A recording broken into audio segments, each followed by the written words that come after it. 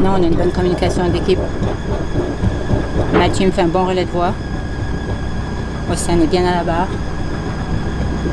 J'espère que ça va aller jusqu'à la fin. Est-ce qu'elle est montée? Il reste combien de mètres?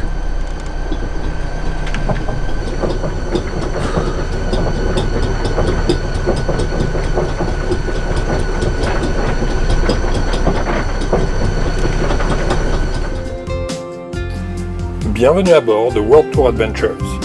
En famille, nous avons quitté notre vie de terrien pour vous amener découvrir le monde autrement à bord de notre voilier. Pour suivre notre aventure, abonne-toi à notre chaîne et n'oublie pas d'activer la petite cloche pour ne rien manquer de nos dernières publications. Et si toi aussi tu rêves de larguer les amarres, rejoins notre club World Tour Adventures dont le lien figure au bas de cette vidéo.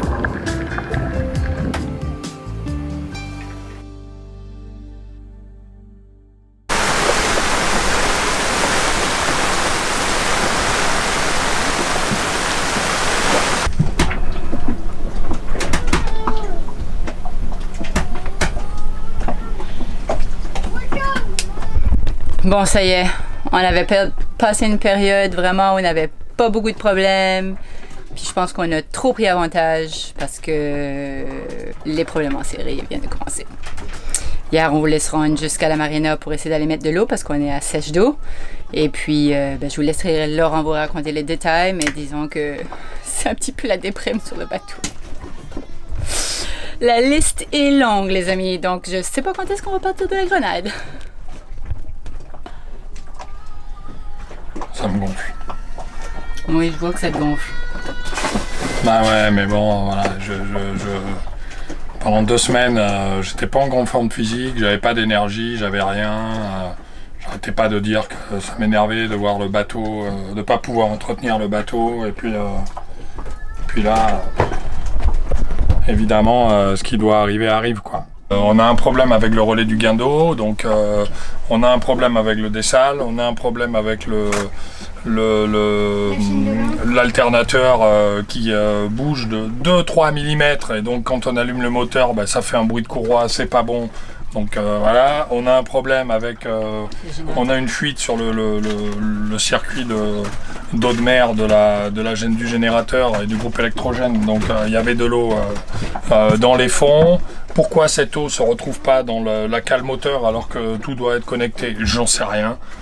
Donc bref, voilà, c'est vraiment la mauvaise passe. Vraiment la mauvaise passe.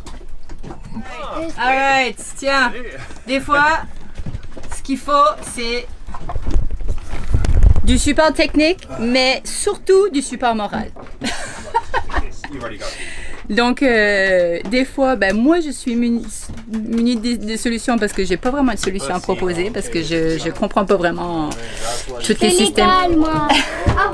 Océane, elle est super parce que hier, elle a donné un coup de main à Laurent, elle a fait à souper, elle lui a aidé à ranger les outils. Ça fait que franchement, elle a été d'un grand aide.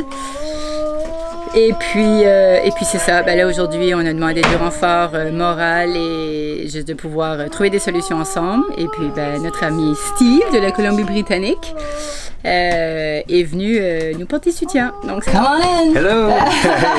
Thank you! Well, it's nice to have moral support in the boats I'm and to happy be able to problem solve together. Yeah, it is easier when you have many minds to solve the problem. En tout cas, merci d'être venu.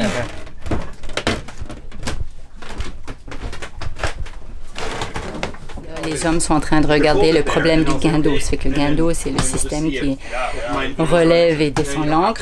Et puis, 2 grands hommes travaillent dans un petit espace. C'est pas facile. Allons les voir. I mean, we tried yesterday with Lynn like this. Okay. And it was not working. So Yeah, it should have obviously work. I understand. Yeah. Là déjà, on a le problème du guindeau avec soit la télécommande ou le relais. Pour vous donner un ordre d'idée, depuis plusieurs semaines. Et puis en plus, ma santé n'est pas encore au top. Donc, depuis quelques semaines, on avait toujours, à chaque fois qu'on descendait l'ancre, il n'y avait pas de problème. Quand on relevait l'ancre, quand la télécommande, c'est très étonnant, hein, mais quand la télécommande était à l'horizontale, ça relevait. Quand elle était à la verticale, ça relevait pas. bizarre. Du coup, j'avais ouvert la télécommande pour regarder s'il n'y avait pas un faux contact, un fil qui n'était pas suffisamment serré ou autre. Tout était nickel, comme neuf, pas une trace de corrosion. Et donc, hier, impossible de relever. Donc, le relais du guindeau est ici. On a regardé toutes les connexions possibles et imaginables. Et les connexions de la télécommande, en fait, sont ici, le bleu, ici, le marron. On voit pas beaucoup parce qu'il n'y a pas beaucoup de place. Et ensuite, il y a le neutre, en fait, qui vient ici, sur le négatif. Il n'y a absolument rien qui marche quand on fait fonctionner la télécommande. Par contre, si on prend un pont, comme ça, je prends un câble, je connecte aux bornes. Attention, ça va faire des étincelles. Aux bornes directes.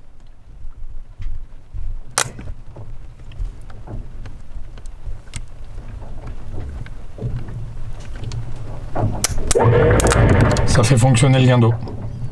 On l'entend. Même chose de l'autre côté. Quand on fait un pont électrique direct sur les bornes, il y a bien du jus et ça fait fonctionner le moteur du guindeau. Donc on se dit, si on prend au niveau du relais les bornes du dessous qui relient la télécommande, si on appuie aussi, ça devrait, avec le pont, ça devrait faire la même chose. Ça fait absolument rien. Donc on n'a pas de courant, qui passe. Donc l'une des options, ce serait que le relais est mort, mais il est quand même récent puisqu'on l'a changé au mois de mars déjà. Donc moi ça me paraît complètement bizarre. Si c'est pas le relais, je sais pas ce que c'est, sauf qu'on a essayé avec un nouveau relais, ça marchait pas non plus. Donc on va quand même de nouveau réessayer. J'ai pas de connexion, j'ai plus de données internet, donc du bateau je peux pas regarder sur internet s'il y a une connexion. Il y a un ami qui le fait pour moi, mais c'est très prise de tête. Bon, c'est franchement désespérant. Il y a rien qui avance. C'est compliqué. Ça fait perdre le moral. On a beau avoir des copains qui viennent aider, mais on trouve pas la solution quand même. C'est vraiment du n'importe quoi. Alors, entre enlever des tuyaux qui prennent un temps fou,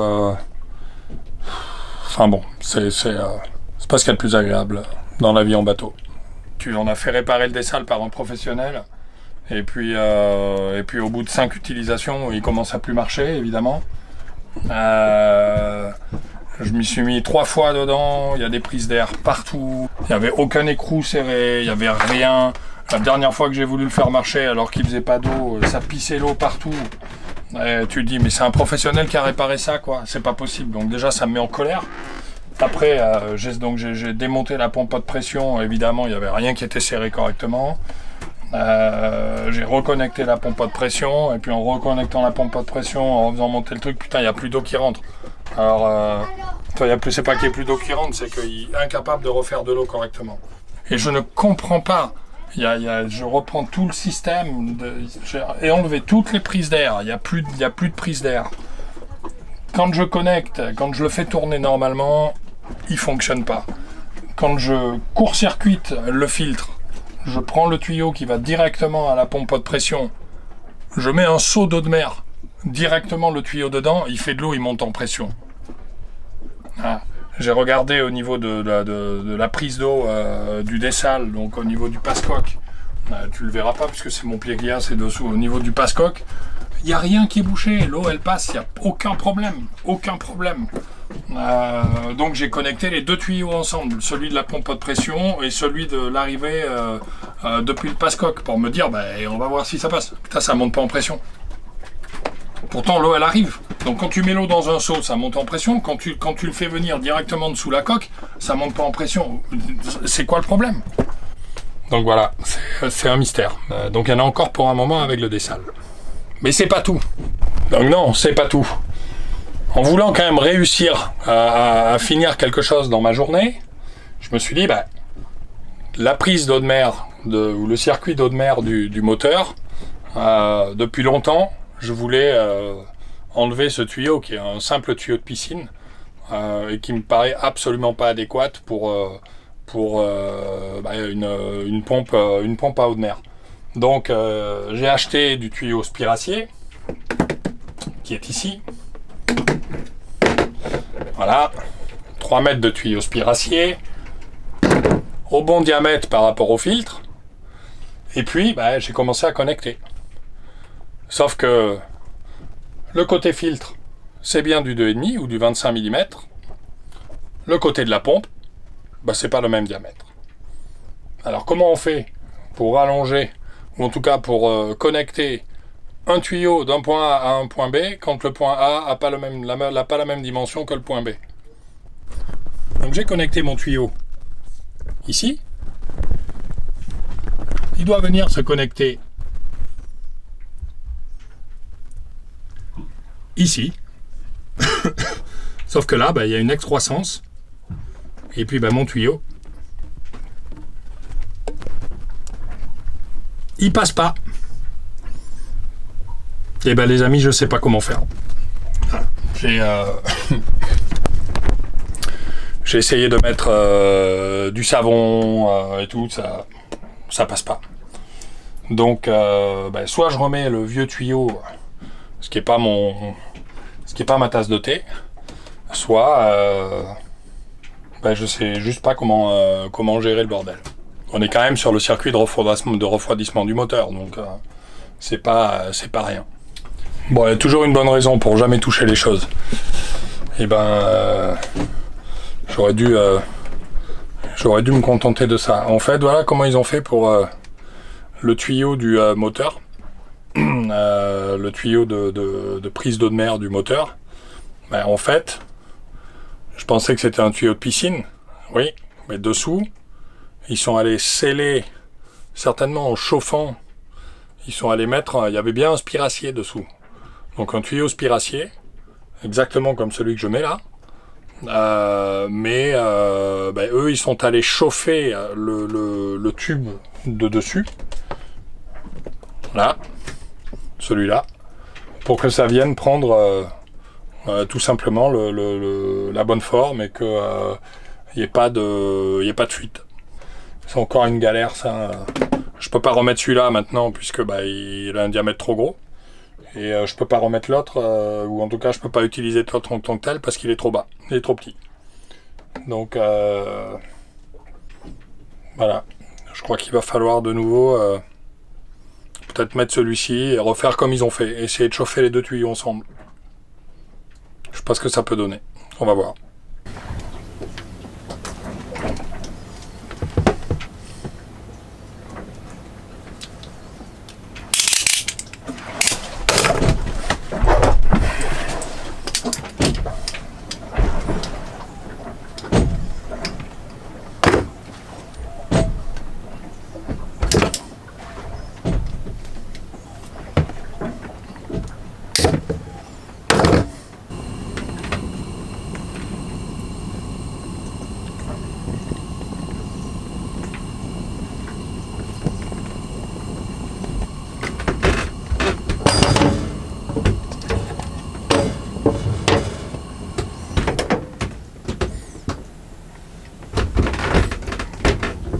Bon pour le moment, on va pas remettre le feu au bateau, il marche pas beaucoup. Bon, l'autre chose, c'est que est-ce qu'en chauffant un peu l'embout de celui-ci, il va réussir à se dilater pour pouvoir rentrer dans l'embout. J'en suis pas certain du tout, mais on va quand même essayer, parce que l'autre solution, faut oublier.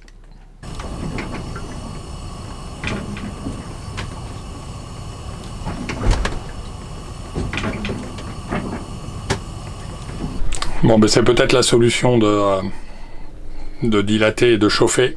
Ça a l'air de rentrer un tout petit peu. Mais voilà, donc il faut peut-être essayer de vraiment chauffer l'intérieur du tuyau pour essayer de le rentrer un peu en force. Avec en plus du savon. Voilà, donc je vais essayer, je vais redémonter le tuyau que j'ai mis sur le filtre, et puis essayer de faire chauffer un maximum le tuyau sans y mettre le feu, et en essayant de voir si ça passe. Entre temps, bah, je me suis forcément bien enfoncé dans la main une partie de l'acier à l'intérieur. Mais bon, bah, ça fait partie des risques du métier. Allez, on va voir. Yes, j'ai réussi. Non, sans mal, je transpire comme un cinglé, mais j'ai réussi à mettre l'embout au niveau de l'impeller là, de la pompe. Ça n'a pas été simple, hein, même obligé d'utiliser les gants. Bref, on va voir si ça va tenir. Je suis sûr de rien. Ça donne... où est-ce que c'est du coup? Voilà, ça donne ça. Avec un collier bien serré. Et puis bah ici,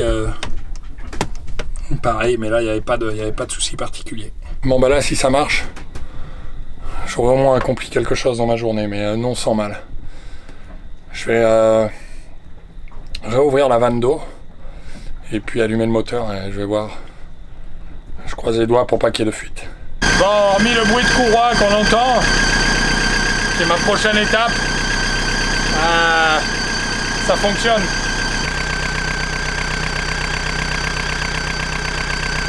Cool. Bon, maintenant il faut que je me mette à la courroie parce que l'alternateur il bouge sur 2 mm et ça fout le bordel. Le dernier problème, bah, c'est ce tuyau. Donc ça c'est le tuyau de circuit d'eau de mer du groupe électrogène que je dois aussi changer. Et bah, si j'ai réussi à le déconnecter de la pompe à eau de mer côté groupe, bah, et par contre sur le filtre en bas, bah, il est complètement grippé. Et donc c'est tout en bas, je me pète les épaules, tout ce qu'on veut, sans pouvoir réussir à le déconnecter. Franchement, la partie de plaisir se poursuit. Presque 3 heures pour enlever ça. Voilà. Un truc qui est complètement inaccessible. La tête dans le fond. Je sais même pas quelle tête j'ai là, mais... Appuyer sur les trucs. Hein, le ventre tout rouge. J'en peux plus quoi. Mais quelle horreur, putain. Quelle horreur. Parce que ça aussi... Je suis désolée pour toi, je voudrais au moins terminer avec ça ce soir et me dire qu'au moins j'aurais changé le tuyau de la pompe à eau de mer du moteur et le tuyau de la pompe à eau de mer du générateur. Parce qu'il y avait de l'eau plein les fonds. Et je comprends même pas pourquoi l'eau va pas dans la cale moteur. Je veux dire, elle devrait couler dans la cale moteur. Donc là, il faudrait encore regarder où il n'y a absolument pas de visibilité pour voir s'il y a un truc qui bloque entre les deux ou passer un bras tentaculaire, j'en sais rien. Bon, maintenant, pour voir que ça marche.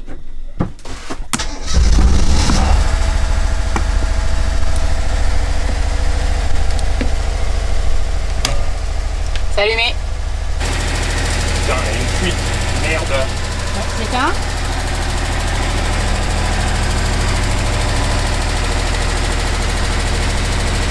C'est un. D'où vient la fuite, bordel? Est-ce que ça vient juste de la connexion que je viens de faire ou est-ce que ça vient de la pompe?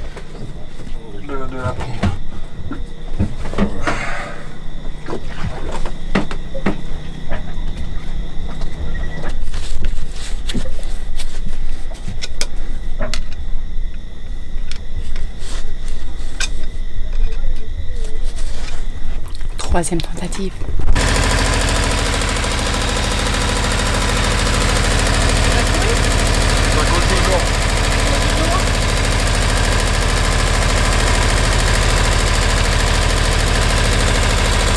Try and try again.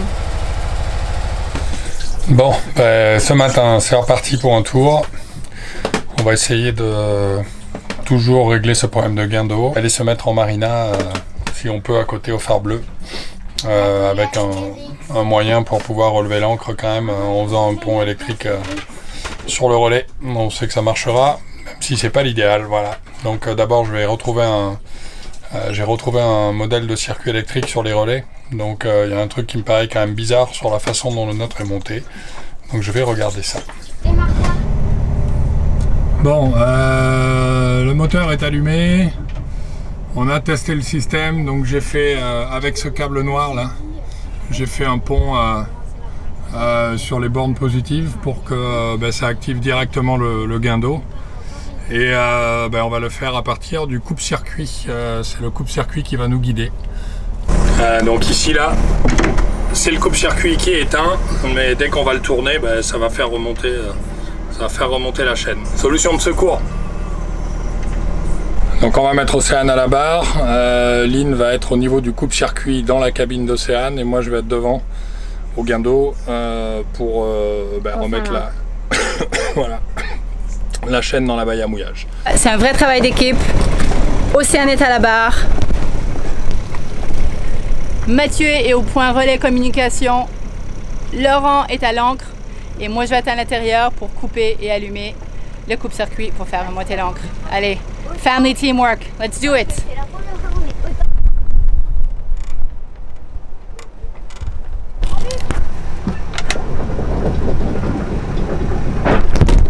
Jusqu'à maintenant, on a une bonne communication d'équipe. Mathieu me fait un bon relais de voix. Océane est bien à la barre. J'espère que ça va aller jusqu'à la fin. Est-ce qu'elle est montée? Il reste combien de mètres?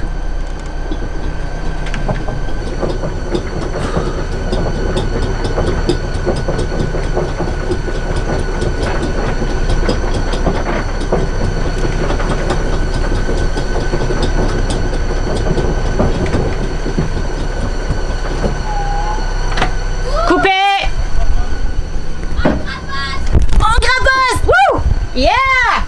Good job, team! Bien joué! Wow! Quel travail d'équipe!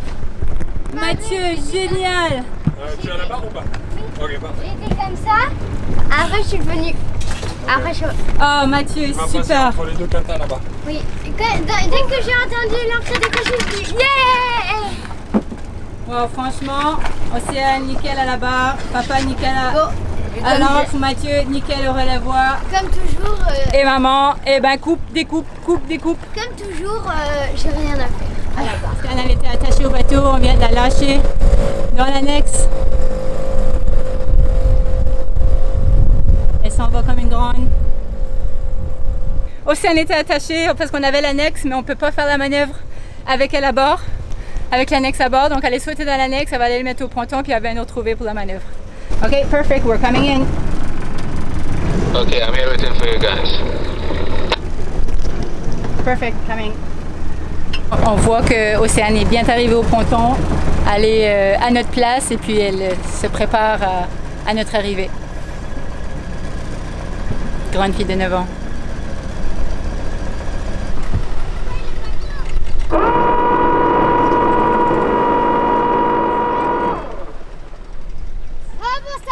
T'as pas besoin de dire 100 fois.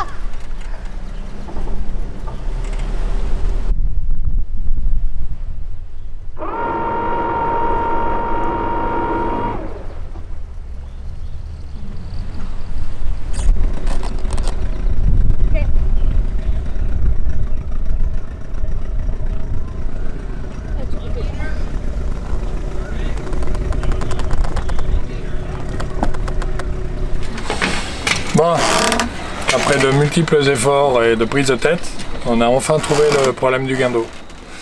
Donc déjà, on a changé le relais ici. Donc a priori il y avait quand même des bornes ici qui étaient défectueuses, donc soit il y a un contact à l'intérieur qui se fait plus. Voilà, en tout cas ça changeait plus. On a acheté en février, donc ça fait 6 mois. On a acheté en mars, c'est quand même bizarre, mais bon, en tout cas il y avait un défaut sur le boîtier. Au niveau de la télécommande, on s'est aperçu que même avec le relais qui fonctionnait, la télécommande, donc quand elle était à la verticale, ça fonctionnait pas. Quand elle était à l'horizontale, ça fonctionnait. Et en fait, toutes les connexions sont plutôt nickel, quoi. Et là, ce que j'ai fait, c'est que j'ai avancé un tout petit peu Voilà, on va sans trop faire de problème sur les fils. Je les ai avancés, je suis allé essayer comme ça la télécommande en la connectant, bah, ça marche nickel. Ça descend. Ça monte. On peut le mettre dans tous les sens.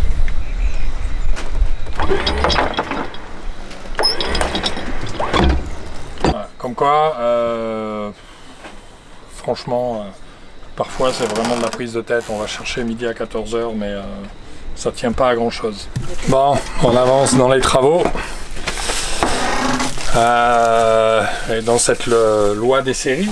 Donc aujourd'hui c'était le tour du dessal, où j'ai finalement réussi, je pense, à faire redémarrer le dessal et à le faire monter en pression en faisant plusieurs choses, en vérifiant, en nettoyant bien le tuyau qui venait de la prise d'eau de mer en fait, puisque ça semblait être un problème.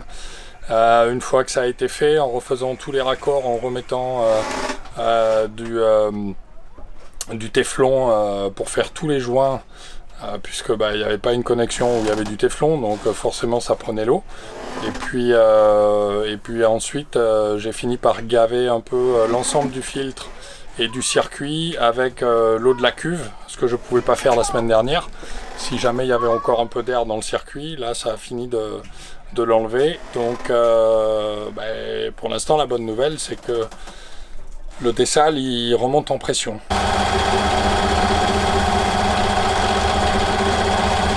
Là il faut laisser l'aiguille ici sur la partie verte, et voilà, et là ça vient de passer en production bonne qualité. Là tout de suite nulle part, on n'entend plus du tout le bruit d'aspiration d'air qu'il pouvait y avoir avant, donc c'est assez régulier, c'est assez neutre, c'est parfait. Bon alors c'est pas grand chose, là on est dans les toilettes, mais il y avait le petit panneau de pont qui fermait plus et qui n'avait pas d'étanchéité. Petite partie noire là qui fermait et qui permet de fermer le panneau.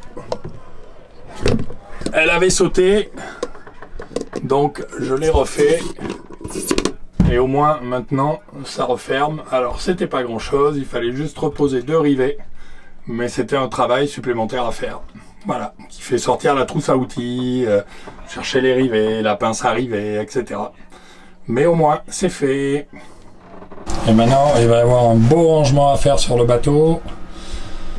On a commencé à nettoyer les cabines, en tout cas celle de devant. On a fait lavage des draps. Pas tous encore. On va laver les rideaux, nettoyer un petit peu les traces d'humidité qu'il y a sur les murs. Voilà, la cabine de Mathieu, elle est aussi en chantier où on essaie de ranger au maximum les choses. On aura de la menuiserie à faire, mais je le ferai une fois que je serai arrivé en Martinique, pour refaire les portes ici.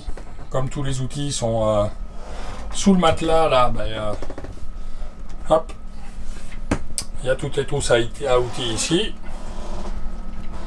Les fils qui se baladent au milieu parce que je suis en train d'essayer de fixer l'antenne d'amplification de réseau Wi-Fi. Et puis là encore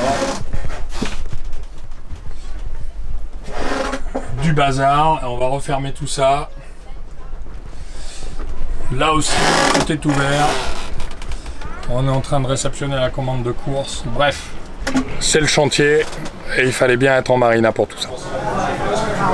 Et heureusement, après ces jours difficiles, on peut s'accorder un tout petit temps de répit avant de commencer à se repréparer pour repartir en Martinique.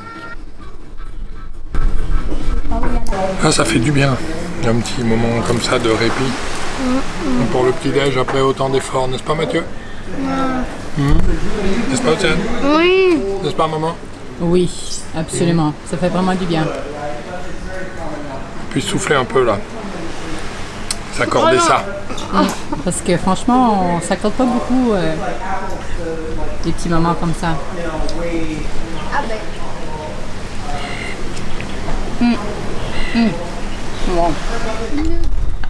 Toi ça te fait, évidemment, c'est rigolo.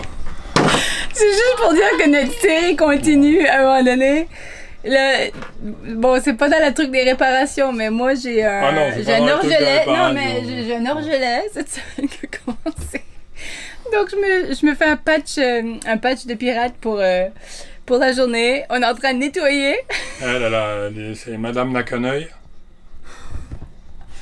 Et puis on part d'une bonne intention. On nettoie la cabine avant parce qu'on est au port et que ça vaut quand même la peine d'essayer de mettre un bon coup de propre. Je m'assois pour nettoyer. Poum, je passe au travers de ça. Voilà. Alors soit j'ai grossi. Voilà. Et je passe au travers de ça, d'un clac. Les charnières enfin pas les charnières, mais les bordures de retenue ont lâché.